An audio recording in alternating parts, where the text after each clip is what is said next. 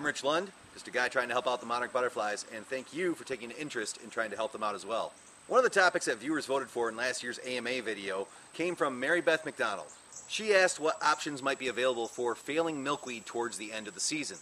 It's variable as to exactly when it's going to happen, depending upon your location, depending upon your latitude, but eventually your milkweed plants might start to look a little bit haggard. The leaves might be turning yellow, aphids may have found your plant despite your best efforts, that new ant colony just moved in next door, and near the end of our season we may find ourselves in a pinch to be able to provide quality food for the monarchs that we've taken in. What can we do? Well, the first piece of advice I can offer for this is that we should always be very conservative in gauging how many monarchs we take in with whether or not we can provide for them food. If you predict that with the milkweed you have available to you, you'll be able to take in 20 more monarchs for the rest of the season, then maybe you should scale that back to 15. If we take some monarchs in from eggs and we get them all the way to the third instar and then we're out of food, we've actually done the opposite of what we're trying to do. We have not increased their chance of making it from egg to adult compared to nature, but instead we've actually decreased it. It's not a situation you want to find yourself in. So also for reasons such as this, a lot of people like to set an end date, a time when they're no longer going to take in any new eggs or caterpillars. For me, based upon where I'm at and how much milkweed I know I have available to myself, my end date is I won't take in eggs or caterpillars after the first week of September. To be fair to Mary Beth's question though, I think she maybe is looking more for an answer of what can we do to rejuvenate the milkweed or to keep the undesirables off of it, or both. For rejuvenation, one option is somewhere in the middle of your season, before you get to the end of the season, is to actually cut back the stalks of your milkweed that are growing. Assuming it's planted in the earth and not a potted plant, this will encourage new stalks to actually sprout up from the root system. In a way, it's like hitting reset on your milkweed plants.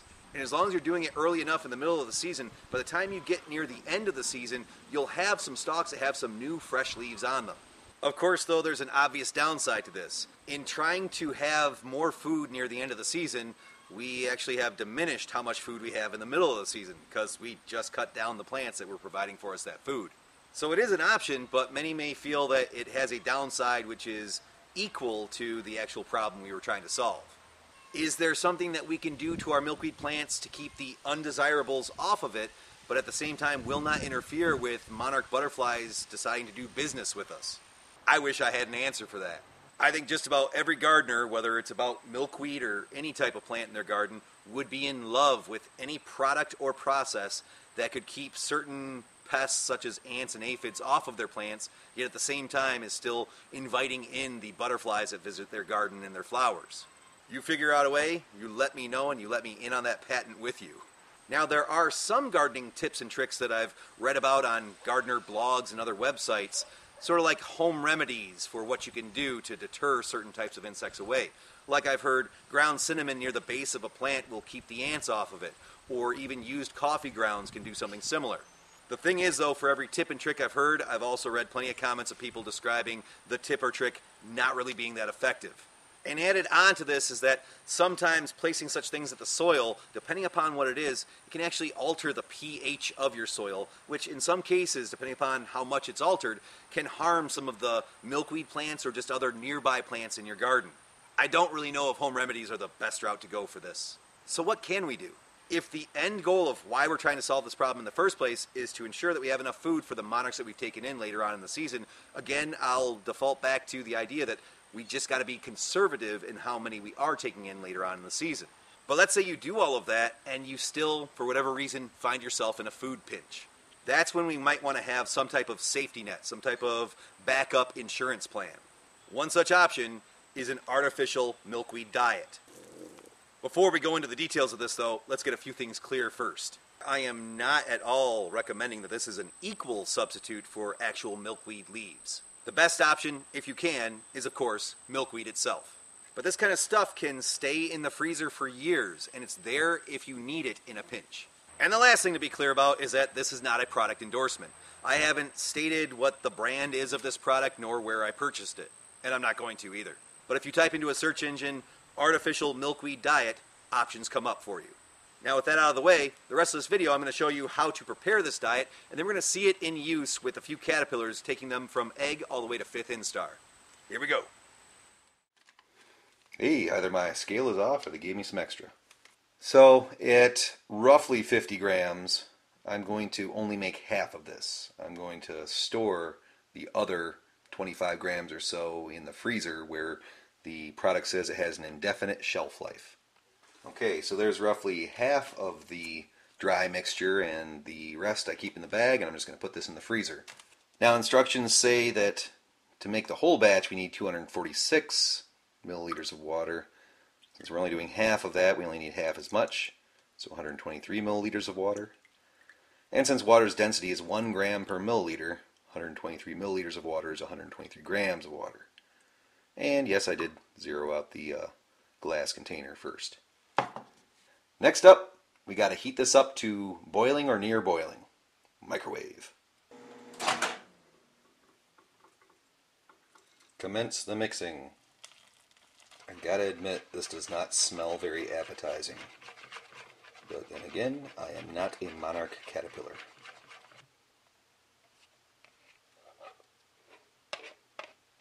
And to be thorough and get the rest, I'm going to use this slappy here. I know that's not what they're really called, but in the restaurants I worked at, we called these slappies because we could slap each other with them. It really hurt on the back of the arm, especially when you didn't know what was coming. You can see it's already cooling off and becoming quite solid. Yeah, guys, I don't really think you'd be interested in this stuff. Okay, it's fully cooled, solidified, coagulated, and here's what it looks like. Kind of pasty to the touch, just like we hoped. We have here 7 eggs, one of which, as you can see in the upper left, has just hatched. I've planned on having 6 be my experimental group for this. So whichever are the first 6 to hatch from here, obviously this little guy being one of them, that's going to be our 6 for the artificial milkweed experiment. Now, it doesn't make much sense to try to do this experiment if we're not rearing them outdoors, because that's kind of when I'm suggesting this artificial milkweed diet might be used. When you're in a pinch and you're running low on milkweed, then this could be a substitute for it, and that's more likely to happen near the end of the season when hopefully we are rearing them outdoors to give them those environmental cues so they can become migratory. Now, normally for outdoor rearing, I'm using a basket such as this, plenty of ventilation, but the thing is, I don't know that this is going to hold the food as easily. So in order to keep track of them a little bit better, I'm going to deviate from my normal outdoor rearing and use one of my smaller containers again. We definitely want to make sure that water cannot collect in it, which is why I will be monitoring this very carefully along with what weather is on the horizon. But they're not calling for any rain in the foreseeable next 3 days. And that's really when these first instars, that's what I'm most worried about. Now the lid I've actually modified so it doesn't cover all of the small container. Cut out a big portion here so that way there's going to be plenty of ventilation, no chance for greenhouse effect to make this heat up and for it to bake in there. But I also then taped a piece of folded up paper up at the top so that way there's plenty of shade. When you think about these little tiny first instars, they're normally on the underside of a leaf eating. So I want to give it plenty of shade, yet still receive the natural sunlight conditions, be they indirect or otherwise. So I'm going to grab a portion here. You can see as I scrape it, it's not like a peanut butter paste or anything like that. It's not really that spreadable. So just kind of scratch away at some portions of it.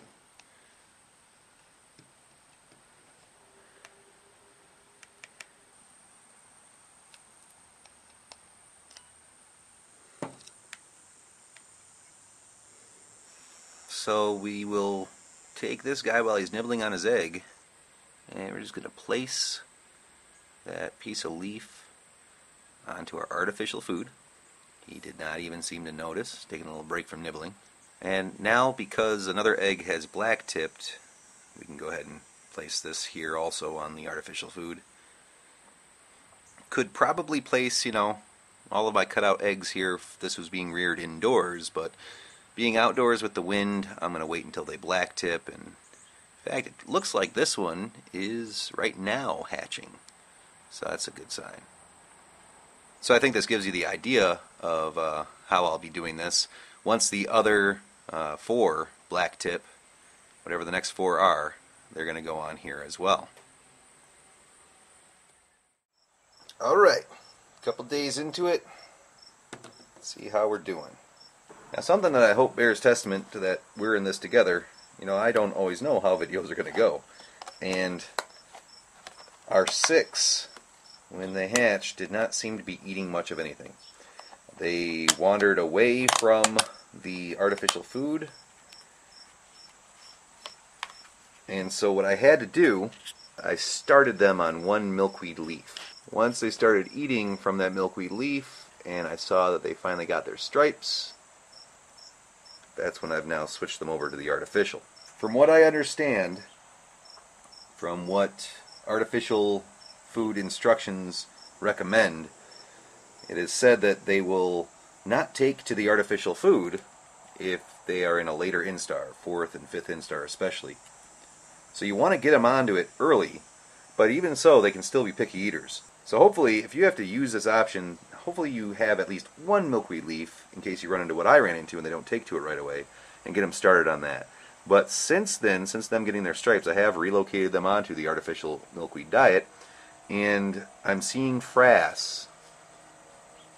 Some of the frass moved just a little bit, but I am seeing frass, and while yes, that could be excrement from the milkweed leaf they ate, it's been now a day and a half, and I've seen more frass too, and they do seem to be acclimating to it. Let's get a closer look. I'm also finding early on, this stuff dries out. This was fresh this morning, and it still seems quite fresh, but it will dry out when it's not kept in that container and refrigerated. And so I've experimented around a little bit with just like adding a little bit of water to moisten it, re-moisten it again. That seems to be working all right. But again, only time will tell if they continue to feed from it. So we will place these guys back in their basket, rearing them outdoors, and we'll check in on some things in a few days. But hopefully it continues to go well. See you in a few. Okay, day 11. I don't actually know what day it is. I should have kept track, but I didn't. All right, let's check and see how they're doing. Oh, there's 6. Yeah, okay. All here and accounted for.